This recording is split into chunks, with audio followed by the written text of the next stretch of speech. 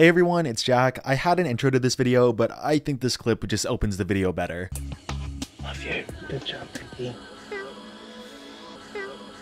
That clip is from the most recent episode of Drag Race Down Under, where the editors decided to leave in a really small meow that came out of Rue because I guess Ivana was wearing a catsuit. And let me tell you, I am so thankful that they did. I love moments like this. I've done a full video on this before, and I decided, why not let's do it again? Let's go through some more unhinged and crazy Drag Race editing moments. Whether these moments were deliberate or a mistake or somewhere in between, these are moments that have stuck with me over time. I do everything for myself over here on YouTube. It's my job, and part of my job is to edit, and even if I don't have the most professional clean-cut edits out there, it's something that I still really enjoy, and I feel like I'm able to see the actions of editors on other projects better than the average person. Whether it's a really funny edit or a mistake or just a weird choice, it really makes me notice and appreciate the unsung heroes on shows like Drag Race. To me, it's like when you can hear human error in a professionally recorded song. I'm just happy that there's still a human doing it. It really grounds a piece of media for me and just makes me appreciate the product even more. So big shout out to the editors, and now let's talk about some bad edits. I tried to group the clips together to make it a little more coherent and easier to follow, and personally I want to start with one of my favorite editing choices, bad dubbing and audio cuts. I have to splice audio together all the time because I can barely form sentences and I stutter a lot, but still I don't think I know a tenth of the pain that the editors have to go through on this show. I would say 90% of the confessionals that we listen to are cut down in some sort of way, and a majority of the time the dialogue is very unnoticeably changed. Cuts are made of these confessionals to just keep the pacing up for the episode, for the dialogue in general, because people naturally pause, but on a TV show you have to keep up that energy. So while they're doing audio cuts, they'll cut to workroom b-roll to prevent like a 2012 YouTuber situation where they're jumping around. It's such a simple way to hide it, but it's so effective every time. Well, actually not every time. Sometimes the way people talked in a clip is hard to work around and cut. They say a word that's too vague, so they cut in another word, or they have to do a major change because there was like a production change. The one that stuck with me the most is Diabetes' runway for the tutu challenge. I talked about it briefly last time, but I didn't let the audio play, so I want to play as much as I can here. This entire outfit is made out of recycled materials. The jacket is a thrifted jacket. The crown is a duct tape roll covered in construction paper. I'm wearing 11-inch platform heels. I have no idea how this one got so messed up unless she was talking about her outfit like different times and they had to like splice that together. But as I was getting a clip for a later entry, we saw it again with someone like Jimbo, just a little more subtly. It's really shocking that Heidi gave up on this opportunity. I'm so bummed because we came into this competition as friends and I really envisioned us being in the finale together. After all of this drama, who do I feel like I can trust? Nobody. Even though they sound insanely robotic, they still are from the same time. The ones that are funnier are when it's an insert of a word from a completely different time. We saw this with Angeria, like I mentioned in last video. Because we're getting to the point of the competition where the judges have to notice you. But my new personal favorite is when Rue is interviewing Anitra and talks about the Marsha lip sync. You flipped over Marsha. But it's very clear she forgot Marsha's name, so they just inserted another clip from another time. These are the types that you have to be resourceful for because sometimes the confessional just is too vague. So sometimes you just gotta hope that there's another clip that fits in relatively seamlessly. One of the interesting ones that reveals more of production's intentions is when they have to completely redub an audio. The most infamous that kept me really aware of it is All Stars 4 with the double crowning, which is the most obvious overdub of anything. Is for the first time in All Stars history, you are both winners, baby. That is just a crazy edit in general, and we see this type of edit towards the end of seasons like finales or right before them. We saw it with season 14 where they filmed a Willow elimination in only a top 4, and I think that's what Rue announced at the reunion, but because they ended up going with the double Shantae ending, they had to redub Rue saying a top 5 instead. Now,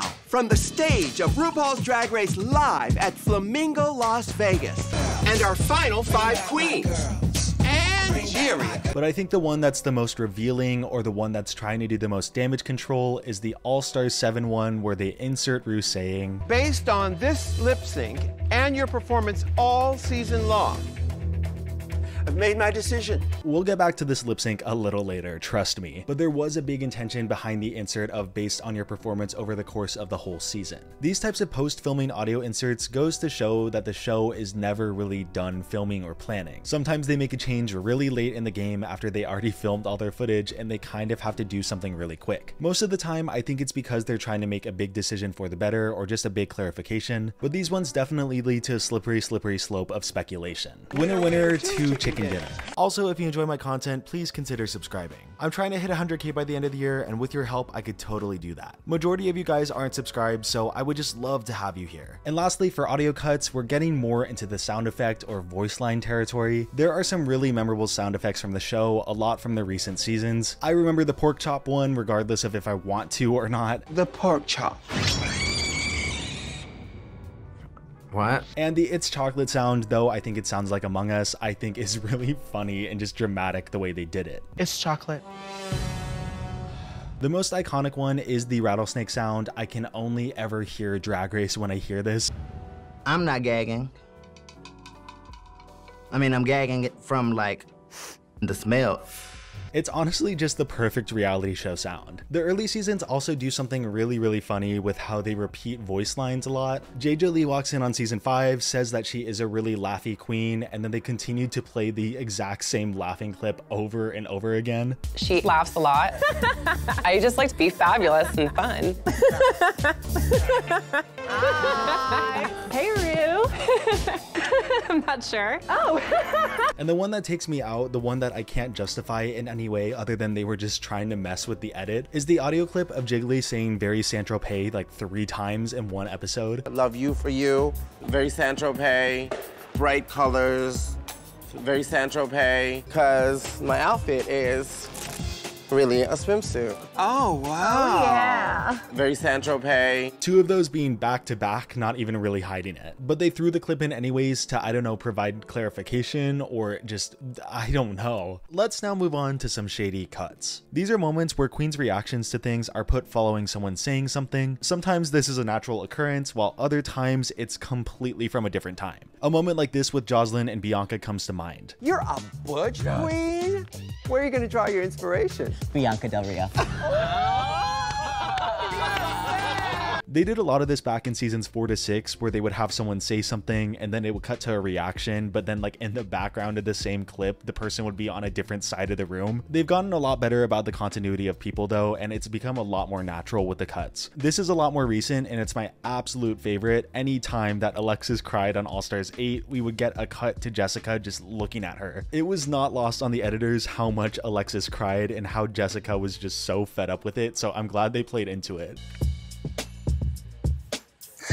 I know that when our lives have been the darkest, it's been this thing that we do. Out of all the shows in the franchise, I do think that Canada has the funniest editors, and I'll get back into that in a little bit. But the shadiest thing they did was in Not Sorry About It, where they cut to everyone messing up at the end. How this wasn't like a bottom 5 or 6 lip sync, I will never know. But one of the clips that was the most mentioned in my community post and also back in the day was season 14's Untucked episode 2, where anytime they mentioned being queer, being in the LGBTQ community, it would cut to Maddie and then they would do like a little metal cymbal sound effect. As a kid, like especially as a gay person, like you always like, oh my God, I don't even know why I'm gonna go.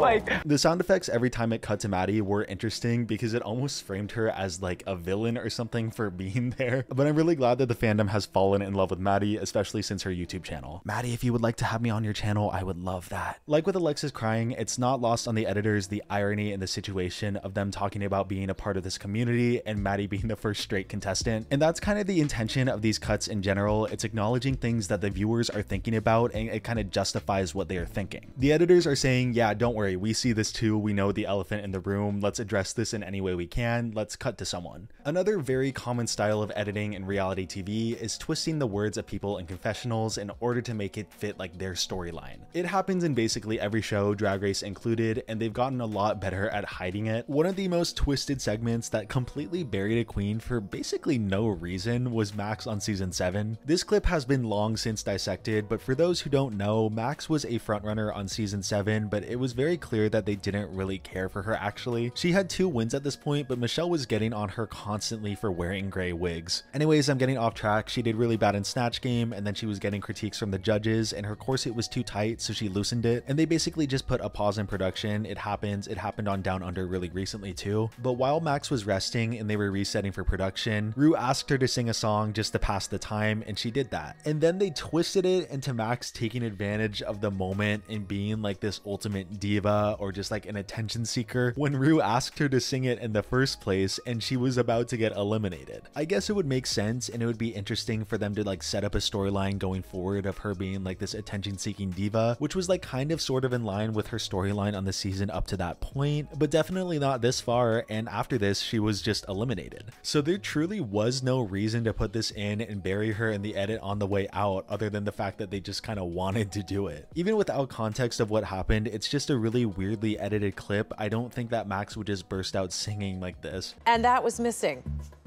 And I hate to say it that. Looks like Max is coming apart. I apologize. Can we get some help for Max? Oh, bitch, here we go. Cue the dramatics. You can tell she's the actress. Max, are you okay? So I can quite recall overnight sensation. So I think just with a little bit of common sense, you can come to the conclusion that it was edited a lot. They used to let the contestants wear whatever they wanted each day in the confessionals, but now they have a confessional look. And that's because they would splice clips together of contestants saying things, but sometimes they would be in different outfits, so it's very clear that it wasn't the same thing they were talking about. I love my girl Stacy, but I don't feel that she's completely confident in what she's saying. So I'm wondering, is she gonna be able to pull this off? But something else that they still do today that I do really love is in the coming up segments of the show, they will twist those words around. They'll take the judging critiques and Queen's reactions and just kind of mishmash them and make it seem like someone's really successful when they're actually not, or vice versa. Or there's things like in the season 6 intro, one of Bianca's best jokes from the comedy episode, it's twisted to seem like she snapped on the judges and is just saying the most outrageous things. I will show you versatility when Santino wins a sewing competition and Visage wears a fucking turtleneck. When in reality, they ate that joke up in the actual episode. I will show you versatility when Santino wins a sewing competition and Visage wears a fucking turtleneck. You hear me? It's really obvious why they do this in the coming up segments. It keeps people invested over the commercial break and they want to keep watching. In the recent seasons, I do think they have gotten a lot tamer. It's a very stark difference between them tricking us to think that Ivy is confessing her love to Jinx, but I do think that this is a form of positive manipulation to keep the viewer invested. Now I just want to talk about some random examples of the editors being the most unserious people on the planet. Like on season 9 when Trinity is giving this really intense monologue about not taking anything for granted because there's so much competition, and it's intercut with her helping Valentina take off the black bars, and then it finishes with a zoom in on her ass, completely cutting any tension. Last video I talked about the pillow fight on All Stars 5 being a really intense monologue from Jujubee, intercut with them just having a pillow fight, and we kind of got a sequel to this on All Stars 8 with Candy and Jimbo fake fighting and then pulling each other's wigs off. You think I came all the way from another fucking country with all my fucking best goddamn drag just to bring it back the fuck home? Then you better guess the fuck again, bitch. There's no crown that would ever fit that big ass head, you bitch. You nasty bitch. I have the slow-mo screams take me out. The intro to each Drag Race episode is kind of like clockwork at this point. We know what's gonna happen. It's always gonna result in a dun dun dun dun dun dun dun, and then there's some sort of comedic beat or a serious beat, and then it goes into the intro of Rue talking about the prizes. We need y'all gone because y'all are taking up space.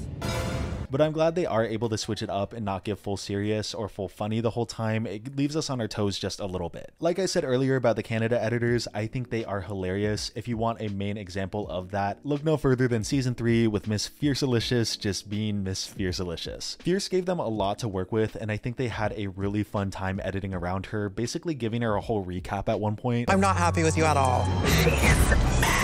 The reaction is kind of the most. Seems like sabotage. Feels like sabotage. If the saboteur wants to get out of my way. And this scene in the workroom with her and Kimmy writing the script is one of the funniest comedic beats of the entire show. Jokes are starting to flow. The creative juices are sloshing around our very gorgeous brains.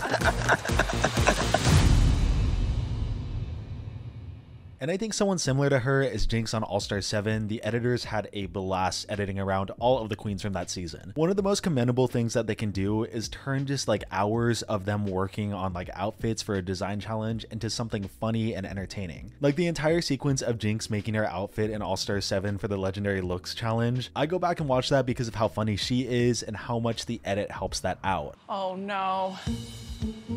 Oh no. Oh no. Oh shit. Okay, well, I'm gonna go cry in the bathroom for a second.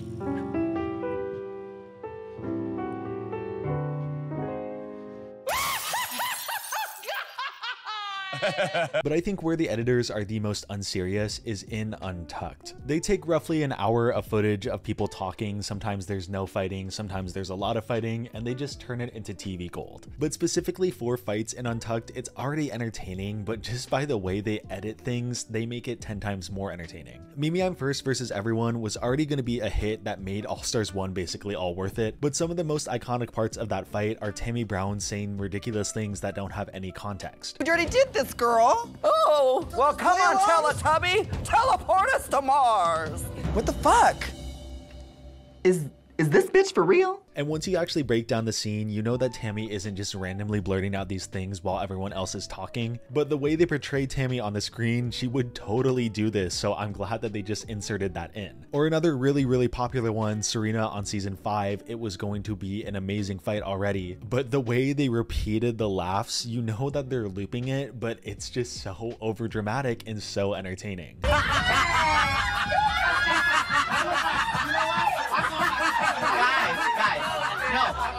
I request the floor, ladies. I'll defend my... My absolute favorite though, something that is so creative and just so smart of them to do, is on season 4 when Jeremy and Sharon are fighting for like the 20th time or something, I don't know. In the earlier seasons of Untucked, there were 2 rooms that the queens would go in to film, and a lot of the time halfway through filming Untucked there would be this clip of Rue coming on the screen telling them to move rooms. So they inserted a clip here to make it look like they were trying to get the queens to move, but they were ignoring the request because they were just fighting so much. You cut me off in defense. Ladies. It's true, you say it every day. Okay, then I'll just shut up. Ladies. Because you put your silence. Silence. I don't give a shit. The fact is, you're trying to make me seem like a fake bitch when you've done the same shit. And then it cuts to B-roll of Rue just kind of sitting there thinking, but it looks like she's mad at them. And then in one of the funniest things that they didn't have to do, but I am so glad they did, they got a clip of Dita sitting in the other room, pretending like she's waiting for them to be there so she can play a game or talk to them, and they just aren't going because they're fighting so much. And they took the audio of the fight in the room over and they made it seem like they were fighting so loudly that Dita can hear it through the walls.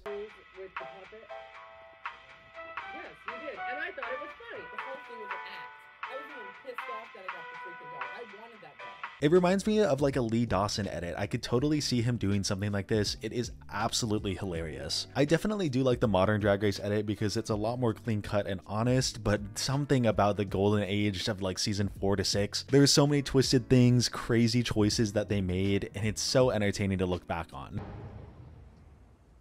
Back rolls. And finally, I just want to mention that one season 7 Untucked where that clip of Katya is used like 3 times and none of them make sense. They didn't need to cut to a reaction of her any of those times, and the clip in general is just not shot well. It's shaky. It's like it's about to focus in on her, and somehow it just kept popping up. I think it was genuinely just a mistake. That third one especially is so funny because Pearl is like talking about maybe going home, and then it cuts to Katya looking away from her, and then it cuts to another clip of her looking at her. Green. I'm wearing just as much green as Violet is. Let's be real. Infatuation that the judges have with Max. You're glued to. I at least wanted y'all to know that you've all been very amazing. There's honestly a lot more clips, a lot more unhinged scenes, a lot of things. Maybe I'll wait another year and do another one of these videos. But I do want to close on one lip sync, like I mentioned earlier with All Star 7. Let's talk about the Swish Swish lip sync. Shortly after I released the previous edits video, the Swish Swish lip sync happened and people were upset because of the way it's edited. Already, I think it's a really weird finale song because I don't think it's climactic in any way, but I think the most iconic part of the song is Nicki's verse, which was basically cut out of the this lip sync. So like I mentioned earlier, they did a rough audio dub inserting the statement that based on the performance of the whole season, signifying that's how they were going to base the win, not on just this lip sync. And they did this because Jinx had an amazing performance across the whole season, winning 5 challenges, doing just well in basically everything except design. But if we're going based off of only this lip sync, Monet wiped the floor, we all know that. They tried with this edit to make it look even. They really tried, but I mean, if you're gonna cut out the entire Nicki verse, you know that Monet ate that up. It was rumored that Jinx just stood there and watched Monet rap it, and that's basically just giving up in the lip sync. So instead, we're given one of the most abrupt cuts in any lip sync ever, and I think they were just at a loss for how they could cover this up. In the casket.